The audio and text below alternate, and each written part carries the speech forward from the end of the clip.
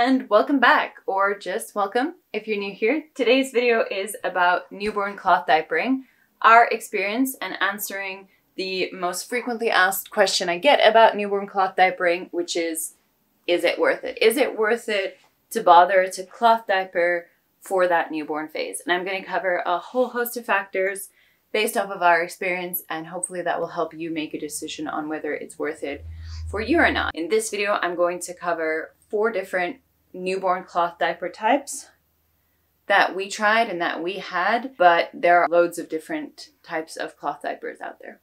We started cloth diapering from when Elba was 2 weeks old.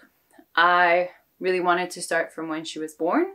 That was my intention. I shipped cloth diapers from South Africa. At 40 weeks, I conceded that our shipping was not getting here in time, and I bought a backup stash that included newborn diapers. I was really stubborn and I did not even purchase disposable diapers, but our neighbor, as a gift to us, did purchase us a box of disposable diapers, which came in handy because the backup stash that I purchased, even though they were newborn cloth diapers, they didn't fit when Elba was born. Elba weighed 3.25-ish kgs when she was born, which is a very normal newborn baby size. And that brand, I think runs on the slightly bigger end of newborn. So we did end up using them. I just couldn't use them from birth. So for the first 2 weeks, she wore disposable diapers, which has given me something to cost compare, which I'll get to later in this video. And then from when our shipping arrived, she's been in cloth diapers ever since, and I've not used a single disposable diaper. So my main newborn stash, or what we used for most of the newborn phase, is the Pokoloki flats and the Pokoloki fitted. This is very cute how little they are. These are yours. And both of those are worn with a cover that goes over it. And then little newborn booster inners that were used with the flats. And then from 3 weeks on, we boosted the fitted as well. Well, an extra booster. They already have a booster inside. So one of the great things about the flats, because when we first started cloth diapering, I was like, ugh, I have to learn to fold flats. But actually, it took like maximum 3 minutes to learn. I will link the video down below that I watched. I watched it once, and then from there I could fold flats. My husband watched that video once and he can also fold flats. But back to the great thing about flats is Elba was born with, I guess, what we would call like skinny legs. And flats were amazing in that you can get the perfect fit around any size like your baby has from birth. So for any future babies where we will be cloth diapering from that initial phase, the flats are going to be amazing because they have a perfect fit around the legs for whatever, if they're skinny legs, chunky legs, medium-sized legs. And then around, I guess, like somewhere between 2 weeks and like 3.5 weeks, Elba's legs filled out a lot, and still the flats are a great fit. So they continue to be a great fit even until now. One of the considerations that I guess we don't really have experience with is the umbilical cord and cloth diapering.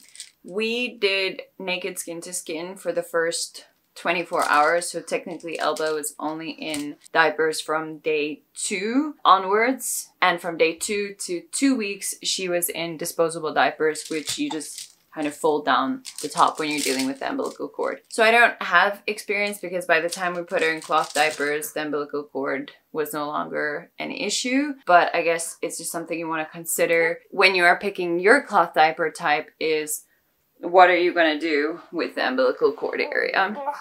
I know that some cloth diapers specifically have like press studs or something that you can fold them back for the umbilical cord.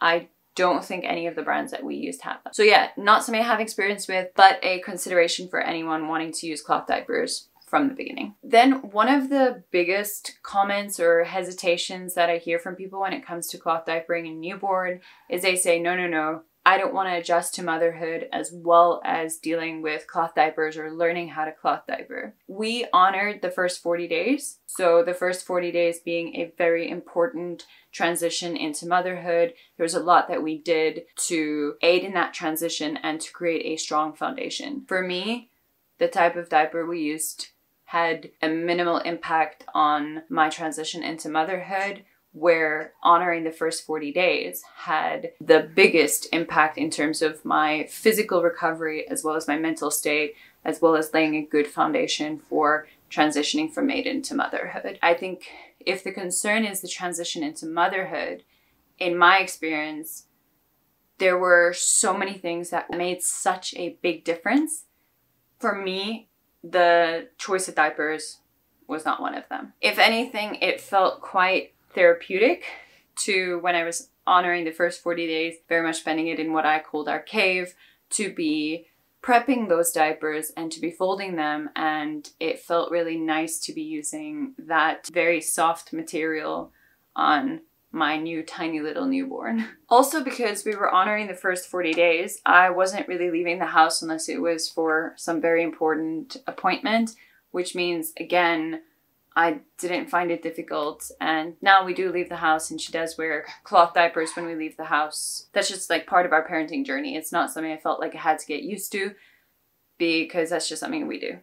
I will say that in that very initial postpartum period, I felt like my brain was total mush and was not in a learning phase. I remember that when I had engorgement, I purchased a breast pump to see if I could get some relief.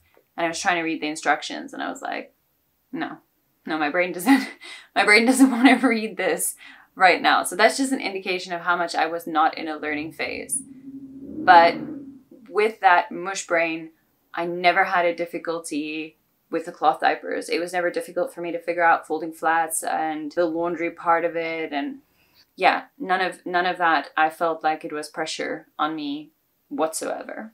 So now venturing into the worth it, and I'm gonna cover these in different sections. So the first section I want to discuss is whether it's worth it for in terms of the baby. So the first thing is, with cloth diapers, you don't use a diaper cream. This is a big deal for me because I like to limit the products we use on Elba's skin, and we don't have to use a diaper cream or a bum cream. She did at some point, but I think she was still on disposables when this happened. She did get a wet rash, and then we changed to cloth wipes as well and got a white warmer, and we dried that area really nicely, and that solved the wet rash problem. I did, just in case, because wet rashes is quite common, get a powder that I was comfortable to use, and it has flowers in it as opposed to essential oil, so it's very pure powder with a couple of flowers in. And if it does happen that she gets a wet rash, that's my go-to with powder. I will link the two that I use down below if you want to check them out. But yeah, so no bum creams, and very rarely maybe use a little bit of powder if she gets a wet rash, and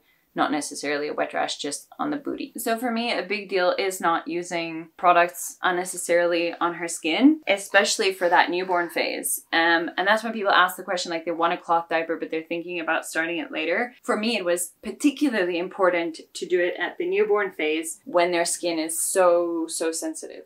All right, let's see if you want to eat. All right, moving on. In terms of a scale of easy to difficult, I think for a newborn, the easiest by far is the fitted.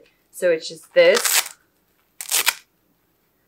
with one booster. The fitted, and then the shell goes over, is what I used at night. Because we're doing elimination communication, I changed diapers at night during the newborn phase. Every time she would wiggle, that would be an indication to me that she'd want to use potty or feed or a diaper change. So because I was doing changes at night, which some parents might opt not to do, I went with the fitted because they were the fastest and the easiest to do. They're also the easiest to prep because it's literally wash this part, put this part to it, close it up, and then have a cover ready. From 3 weeks onwards, we did boost these fitted with another little newborn insert. So they had the two inners, this one, and the cover. Flats take slightly longer to prep because you need to fold them and then put their insert and then also cover them with a cover. But considering your weather and the size of your baby, flats might be your go-to. Flats dry the fastest compared to the fitted. So there was a time when our dryer stopped working. Flats were our main go-to because they dry so quickly, whereas the fitted takes slightly longer. I personally found that prepping flats is quite a nice activity. It's very relaxing. Whereas when I was prepping pockets, and I did go fetch them, when I was prepping pockets, I did not find that relaxing. I found that actually to be quite annoying to do. On the topic of washing them though, I'm not going to share my wash routine in this video. There was something not right about my wash routine for a while. So after a couple of weeks of washing it just the way that I was doing, I did get an ammonia buildup. An ammonia buildup you can tell when they smell fine, look fine, feel clean, but as soon as baby has weed in them, they have quite like an ammonia smell. And that means they've got an ammonia buildup, which I had to get rid of and then try to figure out what was wrong with my wash routine. But I guess the parts that I can share that worked is I had 2 open laundry baskets. One was for cloth diapers, open meaning they have holes in, and the other one was for our other washing. And then the covers I would put in a mesh bag. These have Velcro as well, but I found this Velcro didn't stick to things. So these, I've not felt the need to put them into a mesh bag. However, the covers I did find to protect the Velcro and to protect other things I was washing, I put them in a mesh bag.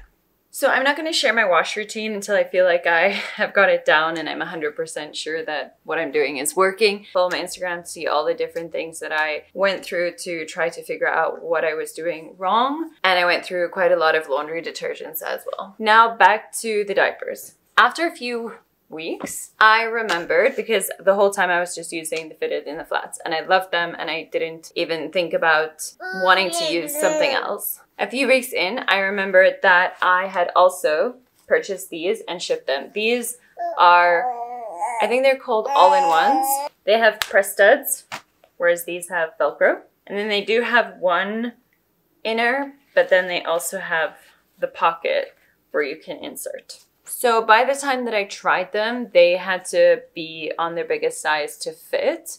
And that was around, I think, 8 to 10 weeks, which means this type definitely would not have fit for very long. Also, when I tried them, I didn't like how they fit around the leg. I found it really difficult to get a nice fit around the leg where it wouldn't leak out. And then also what I didn't like about these is I realized, and this I wouldn't have known until I experienced it and tried it. With elimination communication, I change diapers a lot. Not to say that she goes in the diaper a lot, it's that we're facilitating her learning potty and us learning her cues and checking. So I'm checking her diaper quite a lot. I take it off, I put her on the potty very often. And for me, press studs take a little bit longer than the Velcro. Also the Velcro, I can do one-handed while reaching for the potty, where press studs, they typically take a little bit more effort, well that one came off quickly,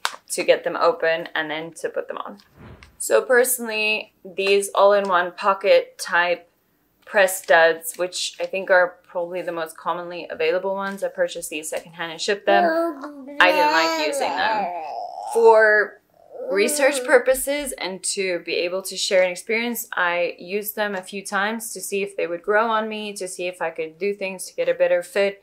But honestly, I don't like them. So these have been listed on Marketplace to sell because I don't intend to use them for another baby.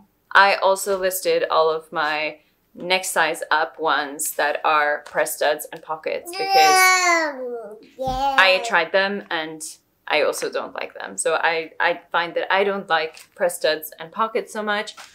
All right, Elba would like to sleep and I'm going to try finish up this video while she falls asleep in the carrier. We'll see how that goes. So we covered that I don't like the press studs with elimination communication.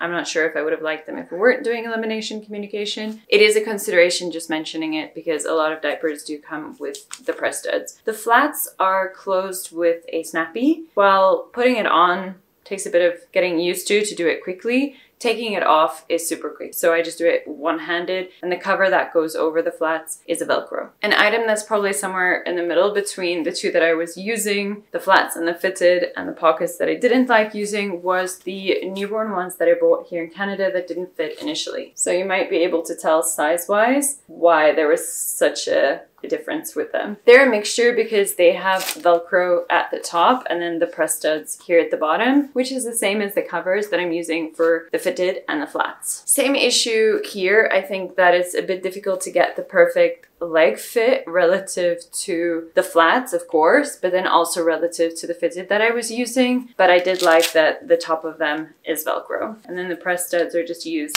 to make them smaller. But even on their smallest size, they didn't fit a 3.2 something kg baby. They are pockets, so they're not the all-in-ones. They have there, the pocket that you put those inserts into. I really don't like stuffing pockets. I don't know what it is about it.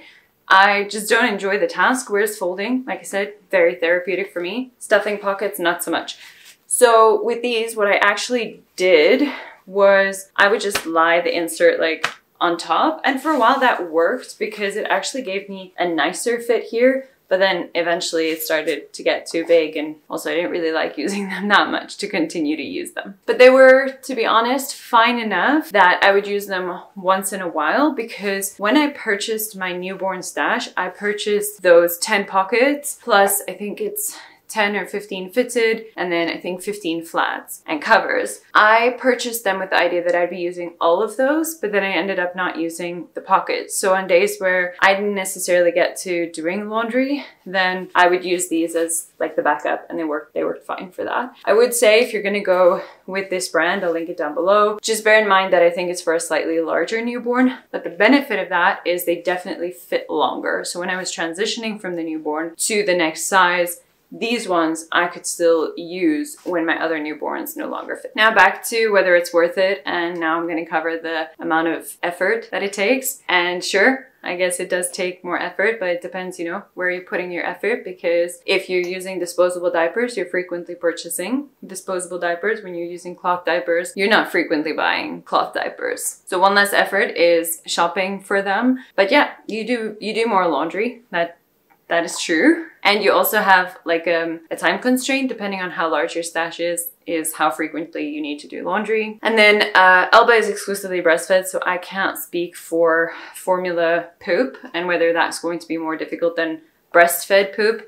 But so far she's only breastfed. We don't have solids, so I'll cover what it's like to cloth diaper with solids. But in terms of the poop part, it's really easy. You just rinse it and it comes out. I also like that with cloth diapers, you're not really dealing with rash issues, or it's more of an exception if you're dealing with any kind of reaction to the cloth diaper. Like that's much less than with disposable diapers. And then when I think of effort, especially in the modern world that we live, I have a washing machine and a dryer and access to ordering laundry detergent online. I really think with like the modern things we have, cloth diapering is so much less effort. And I often think of my grands who cloth diapered and my mom who cloth diapered on a farm in the Eastern Cape of South Africa in a 5-year drought with 2 under 2, and she cloth diapered. So I feel like a lot of the time when we make the comment of like, no, I just need to survive the newborn phase, or I just need to cope through the newborn phase, I don't want to like put added pressure. I think having that mindset without even trying it, I think we might be selling ourselves short just a little bit. Like that's fine if cloth diapering is not your thing. I'm not trying to push it on everybody. I'm just saying that a lot of the time I hear those comments like, no, I won't be able to cope. Like I'm just going to survive. And I don't really agree that we should be looking at parenting as like a survival and a coping thing. So we chose to honor the first 40 days in a country where we had no domestic help and no support. And we did a lot of prep for that. So we'll cover that in another video. Those are the things that made my parenting journey a lot easier in the newborn phase. The choice of diapers for me didn't really play a role. If anything, I felt really good about my choice of cloth diapering in terms of bringing a being into the world and the waste that is produced by disposable diapers, as well as what her skin is coming into contact with.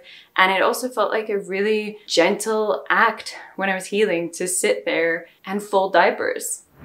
So me saying in response to people saying, oh, I need to cope or I need to survive the newborn phase, I'm not invalidating difficult experiences in the newborn phase.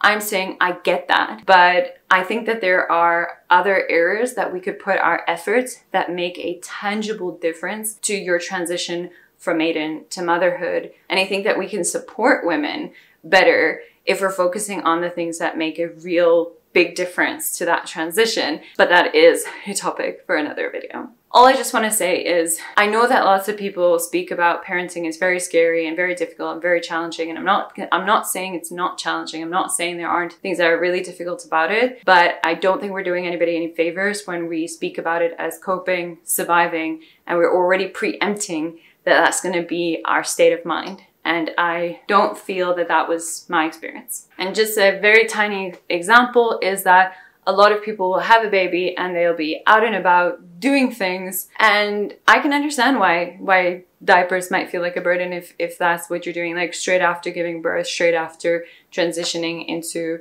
be it your first baby or many babies. Whereas I chose to stay at home for most of the 40 days. I left, and if you watch my Instagram, you'll see how many times I left and why I left the house to go do those certain things. And that made a really big difference that I could get into the rhythm of how I wanted to parent. And now we go out and about with cloth diapers, no problem. We are losing daylight fast, so I'm gonna get through this. Next thing in terms of whether they're worth it or not, the question I get asked often is, for how long does your baby wear newborn cloth diapers? This is obviously going to depend on the type of diaper. Like I showed, of the 4 different types we use, all of them at a different point fitted better and then stopped fitting. Flats, I think, fit the best from the beginning. The little fitted worked really amazingly.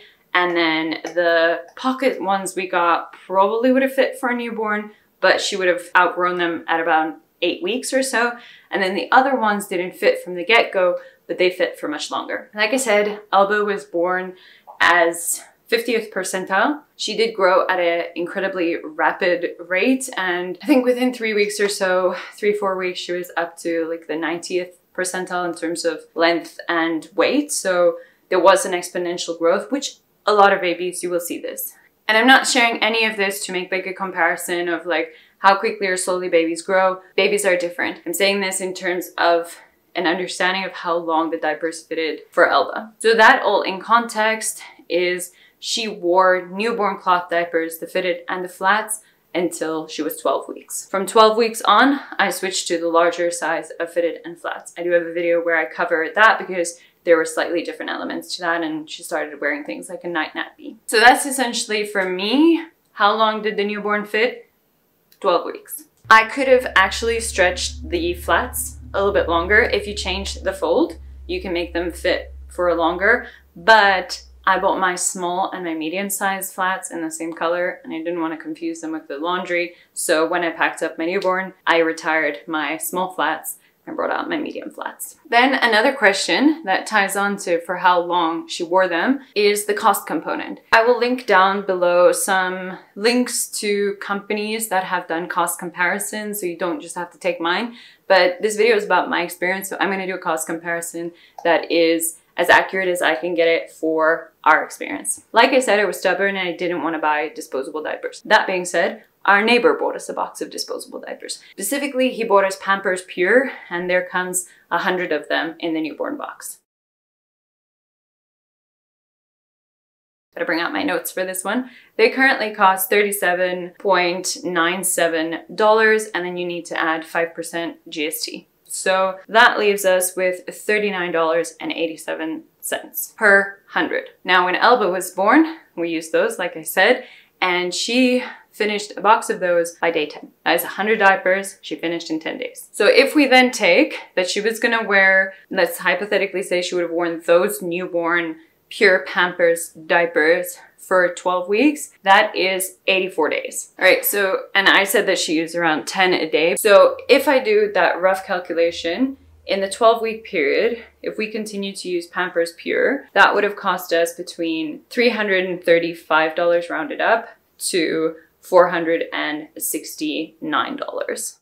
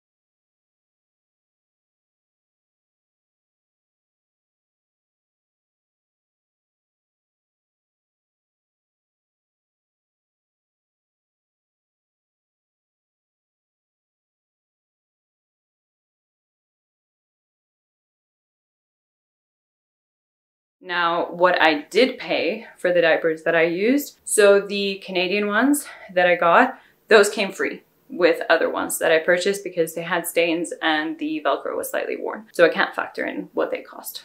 Also, I only use them every now and again. But then if we look at the ones that I primarily used that were my main ones, is I have the 8 covers. So that was, I purchased them unfortunately in rand, so we're gonna have to do that conversion. I paid 1,080 rand for the covers. For all of the fitted, I paid 1,165. For the flats, I paid 1,650. So that is a total of 3,895 rand I paid for the main stash that I used. Converting that to $2 with today's exchange is $402. So that means that if we do that cost comparison, just for one newborn, is I might have even spent more money on disposable diapers than I spent on the newborn reusable diapers for my stash. Now that bears in mind, I am not being fair to that calculation in the sense that I also purchased many different laundry detergents to try different laundry detergents, and I'm not factoring in the increase in our utility bill as a result of doing laundry more often. So bear in mind, this is obviously a very rough cost comparison. I'm doing as best as I can to try to illustrate whether, for me, my experience, what we went through, whether financially it is worth it or not. But then the other hand, what we do need to consider with cloth diapers is a disposable diaper you use, you throw it away, goes to the landfill, or if you're buying even more fancy ones, maybe, hopefully, they're compostable. But the ones that I purchased were going straight to the landfill. So you use it and literally your baby does their business, goes to the landfill, complete waste there. Whereas the cloth diaper is, in my case, the ones that I love are getting packed away for future babies. And that means for a baby, next baby, our cloth diapering journey is obviously definitely financially feasible. But if you're not planning on having any more babies, then you can sell it. You should, based off of how you took care of them, maybe get a decent amount for yours. A lot of the websites that you look at will also say that for newborn phase specifically, depending on obviously how much your baby weighs at birth and how quickly they grow out of it, you might be slightly paying more for cloth diapers, but if you intend to have more than one baby, it should work out cheaper in the long run to use cloth diapers than disposable diapers during the newborn phase. After newborn phase, I'm pretty sure every single calculation I've ever seen says that cloth diapering is financially, it is less of a cost burden to you as a parent if you use cloth diapers versus disposable diapers. Then I want to end off with a couple of final practical considerations that may be helpful for you in terms of making your decision. One is when we moved from South Africa to Canada. Canada, Calgary specifically, let me not speak on behalf of the entire Canada, it's a huge place, has hard water. When you have hard water, you need to wash your cloth diapers differently. Shortly before Alba was born, we installed a water softener and filters onto our mains. So we don't have the issue of hard water. I do think that that's something worth considering if you're in a cloth diaper and you live in an area with hard water, is that's going to change up your washing routine. Then the other thing, and this is a big deterrent for I think a lot of parents, is yeah, cloth diaper is a bulkier bum. It is. It doesn't really bother me. We purchased vest extenders and for the most part works perfectly. When you go to a shop, just remember to take them with. So we bought a lot of our stuff secondhand, like a lot of the newborn clothing, because they grow out of it so quickly. So I would just take the vest extenders with and check whether they fit those vests. Just if you're interested, I will link down below here in Canada the clothing that I find has worked the best for a bulkier bum. They're slightly more stretchy and then they do also fit the vest extenders that I have, which I like because some brands, they have different breast studs, so then the vest extenders don't fit. With pants and those like sleepers, I think they're called, typically we would just need to size up a little. But because Alba is so tall, we've needed to size up from when she had her little growth spurt there. We've constantly needed to size up and size up. So one of my favorite things, it might not look so stylish, but it's amazing for me with elimination communication, with using a carrier, with using cloth diapers, is Alba wears leg warmers. And they work so well for me. And they're so easy at night if I check and she's a little bit hot or a little bit cold to put them on, and I don't have to worry about the bulkier bum. So she does also have pants and tights and all that other stuff, but my go-to, because of the bulkier bum, elimination communication, and just practicality, is like warmers. And that is a tip I got from another cloth mom. And that brings us to the end of today's video. Thank you for, if you made it this far, bearing with me with filming this with Elba with me. I do appreciate that. I hope it's not too distracting for you.